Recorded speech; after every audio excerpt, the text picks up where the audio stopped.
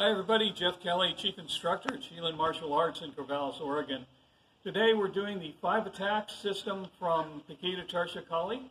We're going to start with broken blows. So these are blows that stop at the target and then return.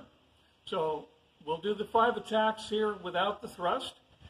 So basically the angles, these are going to be diagonal angles, a big X in front of you.